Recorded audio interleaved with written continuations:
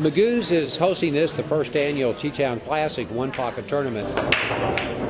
One pocket pool is a very interesting game. It's like playing chess on a pool table with moving balls. It's very strategic. Sometimes it takes 20 minutes to play a game. Sometimes it takes an hour because every move means something later on in the game. It's live stream at poolactiontv.com, and you can also go to www.magoosbilliards.com to find out who's playing when on Thursday, Friday, Saturday, and Sunday of this week.